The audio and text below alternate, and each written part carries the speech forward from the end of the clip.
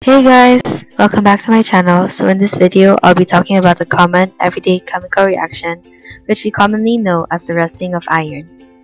So before we go there, let's give ourselves a little background on what rust is. So rust is an iron oxide usually seen as red in color because of the metal's corrosion due to its exposure to water and air moisture. Now we get the picture. Since we gave ourselves a little review on what rust is, let us start discussing about the actual rusting of iron.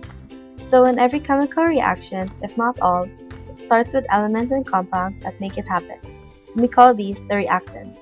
As for the rusting of iron, its reactants are iron, dihydrogen monoxide, which is commonly known as H2O or water, and oxygen.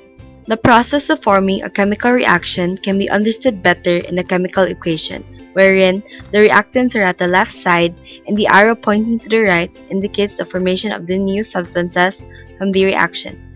So from the combination of iron, H2 and oxygen, the overall reaction created a new substance which we all know as rust, a new equation which is 4Fe plus 6H2O plus 3O2 equals 4Fe parenthesis OH3. Rust isn't very beneficial to the society as of now because it has more disadvantages than advantages.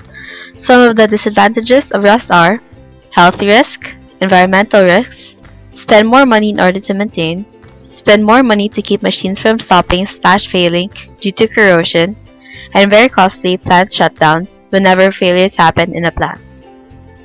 Since we have growing technology that's well monitored and being contributed by great scientists and innovators, maybe there will soon be new advantages and benefits for rust. Well, that's all for this video about the rusting of iron. Please give it a thumbs up and subscribe for more upcoming videos, so you can easily watch out for them. And also, if you're interested, please watch a previous video which talks about everything on toothpaste. So I'll see you soon guys. Bye!